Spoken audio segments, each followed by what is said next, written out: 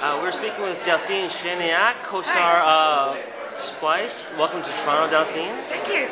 Your character Dren is a monster, but she's also sympathetic, in line with so many monsters from Hollywood films past. How important was it for you, working with Vincenzo Natali, to create a monster who is also sympathetic, that the audience can sympathize with? I think because we put more human beings on. Dren is very human. In fact, she wants to be loved. She's like a child. She is like neutral. She's like an angel. She's pure. She's everything like a child. So I think it's for this reason people, an audience, can like her, can love her, because of that. Because she's more human sometimes than a lot of people. It's a very challenging role.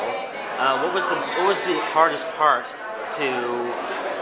What we are used to do every day. Because Dren don't know nothing about outside, so she had to be like I don't know.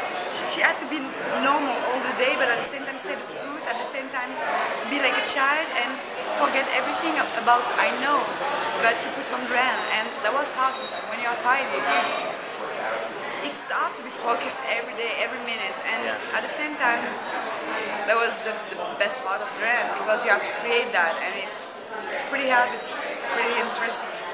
And finally, are you a horror movie fan? I am. When there's a story, beside. Sometimes there's a horror movie, but there's no story, so I'm bored a bit, and I need a story. But many movies now, horror movies, are more with a story, more full. So it's more scared. Excellent. I love that. Welcome to Toronto. Thank you.